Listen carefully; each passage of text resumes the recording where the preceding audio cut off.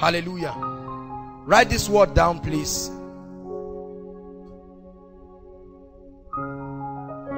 In your journey to prosperity,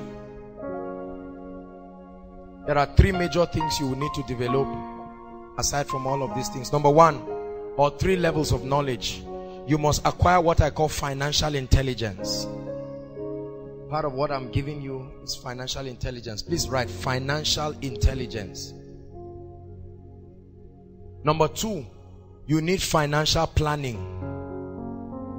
Intelligence is good, but it's not enough. Financial planning. Number three, you need financial discipline. Today I'm going to announce a few books. I've read a lot of books, but there are a few that I truly believe. You don't need to read everything, but there are a few books that can help you. What is financial intelligence? Welcome to StartNOW Channel. We are glad you tuned in today to experience another life-changing encounter in God's presence. The Bible says in Psalm 119 verses 130, "The entrance of thy word giveth light." As you listen and watch, may you experience the transformative power of God's light.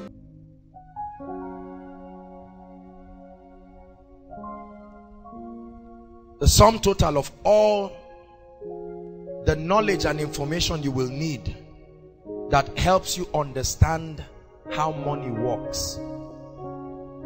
The sum total of all the knowledge and information you will need that helps you understand how money works is called financial intelligence. You need financial intelligence. The educational system in Nigeria does not have a structure that provides adequate financial intelligence.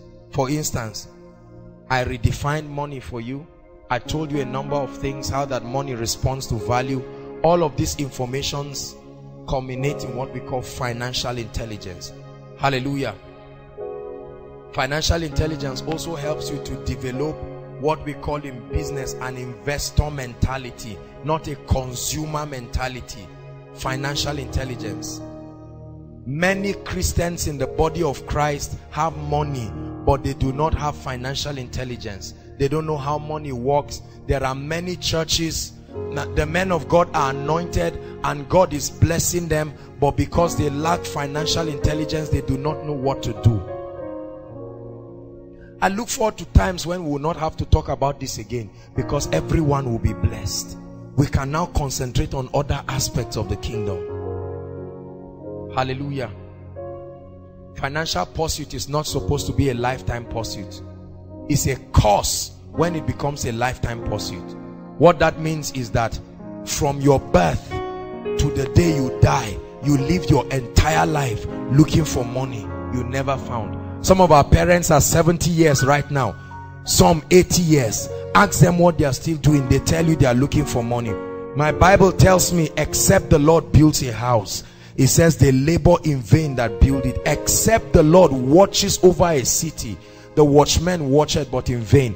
The Bible says it is vain to wake up early in the morning, Nigerians, and sleep late in the night. What's the reward? Only to eat the bread of sorrow. The Bible says, but he gives unto his beloved sleep. Hallelujah. Financial intelligence helps you to understand that every time money enters your hand, I've explained it, part of it is for God, part of it is for you, and part of it is for your future. Please write it down. Every money that enters your hand is divided into three. One part for God, one part for your consumption right now, another part for your future. If you wear the clothes you should wear tomorrow, now you will be naked tomorrow. If you eat the food you should eat tomorrow, now you will die hungry tomorrow. So write it. This is financial intelligence. Understanding all the information that helps money to stay in your hands. Every time money comes into your hands, just know, please look up everybody. Put this as a golden rule in your life from today. Every major money that comes into your life, know that the tithe belongs to the Lord, and any other kingdom investment, Part of it belongs for you today, your expenditures, and then investment for your tomorrow. You cannot forget about your tomorrow. You cannot walk into a future you are not prepared for. Some of our parents are crying and dying right now. When they were young, land, you would sell land maybe 250 naira in our today's money. Their colleagues were buying it. They were eating and drinking beer and doing all kinds of things, going to the market square and causing trouble. So financial planning is often said that he who fails to plan has planned to fail. You must know how to plan your resources. Plan your resources. Hallelujah. Plan your resources. Structure your life.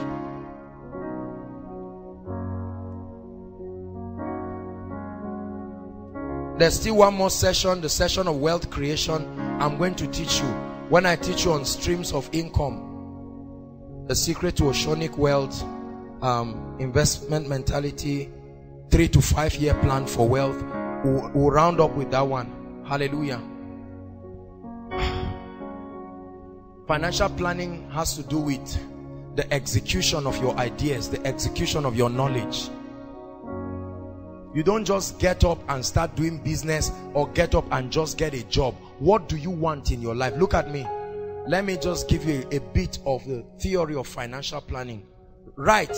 How much do you think you will need for consistent cash flow per month? Please don't write anything that doesn't make sense. Something very reasonable. How much do you think? How much do you know? Forget about your job or what you are doing. How much cash flow do you think you will require to be effective? This is financial planning. And then you bring together a summation of all your assets and liabilities. What are your expenditures? What are your expenditures? Expenditures are the things that take money from you. Assets are the things that bring money to you. If your liabilities are greater than your assets, you are going to be broke. There's no question about that. Liabilities are the things that take money from you. So if you are buying perfume, you are buying a nice cloth, that's liability. What asset is replenishing the resource that liabilities are taking? Are you getting me? So it's a game of asset and liabilities. Wealthy people always have more assets than liabilities.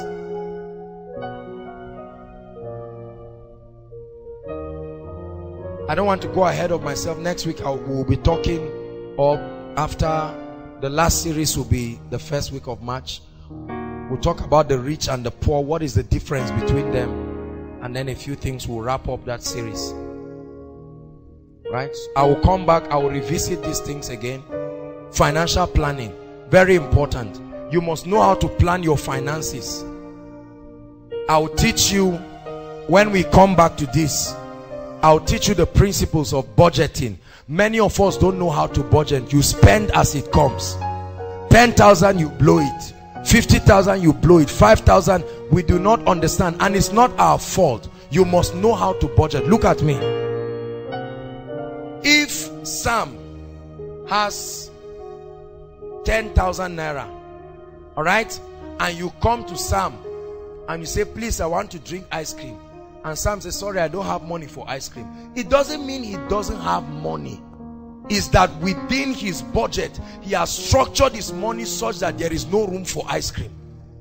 Are you getting my point? When you budget, you will know how to save. You will know how to build your life. One of our sisters in this place, I remember she came and met me. She had been saving years ago, and she met me early this year. And she said, I want to buy a plot of land. And I looked at her. I said, what? Tiny lady like you, how have you been? I hope, of course, you can't say she stole money. But she had been practicing some of these principles. And right now, she went and bought land. This is a young lady. She's not just waiting and hoping for one man to come and say, I married you, I paid your dowry, keep quiet. At her age. So I'll teach you principles of budget. That's all about financial planning. To know how to plan your life. You can't just do it. There are many ways you can help yourself to plan finances. Every time money comes, I've taught you, part of it is for God, part of it is for you, part of it is for your future. You must develop a futuristic investment mentality. You can't just spend and eat everything. You are going to build one day. You are going to build one day. You are going to, if you don't have land, you are broke. I don't care how much you have. Kings in ancient times were rich because of two things: land and people. Land and people. Land, all the cattle and everything, they were together with the land. That's why land is called real estate. When I teach you on wealth creation, I'm going to teach you the trinity of wealth. Hallelujah. We'll talk about the secret to oceanic wealth. We'll talk about all of that, multiple streams of income. I don't want to go into it. The last phase is financial discipline. After making all those planning, it takes discipline. Everybody say financial discipline.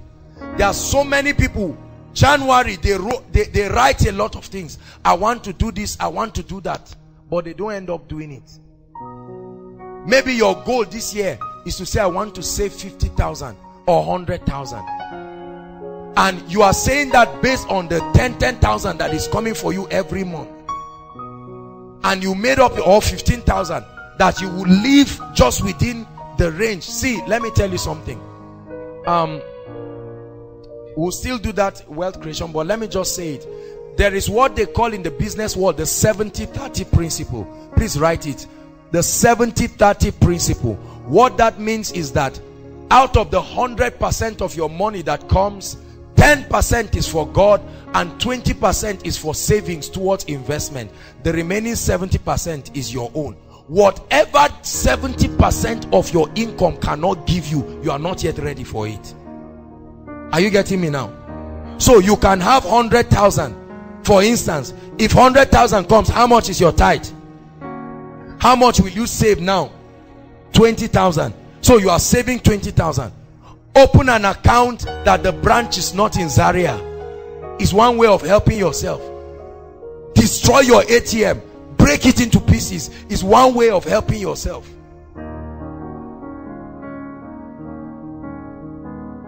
Hallelujah. Everybody say discipline. By and large, at the end of every planning is discipline that separates men from boys. Anybody can say, I will do this. Discipline is the ability to stay on course, the ability to abide by your principles. You must be disciplined. It's very tempting.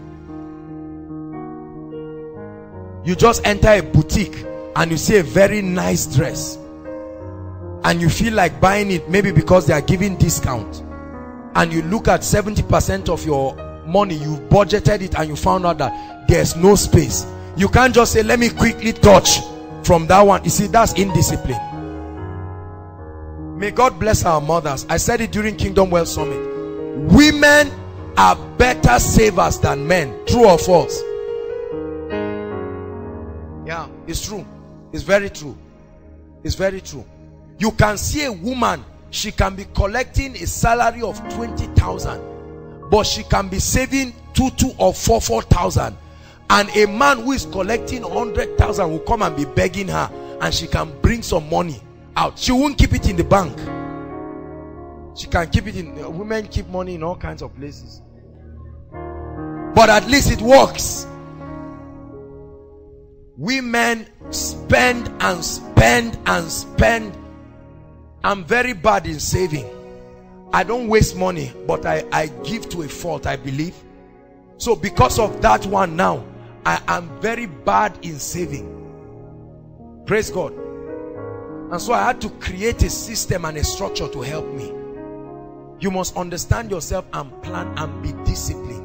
Some of you right now, you came out to pay your tithe, and the sincere truth is they send some money for you. This is end of the month. Some of you next month they are going to send something. Some of you, your salaries are coming in. Begin to save. If you're married, agree with your wife. Tell her, honey, we're going to plan our future. Let me tell you something. At the end of this series, I'm going to give you a 5-year plan. Hallelujah.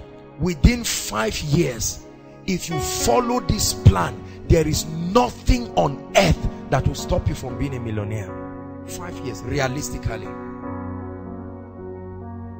Open your eyes.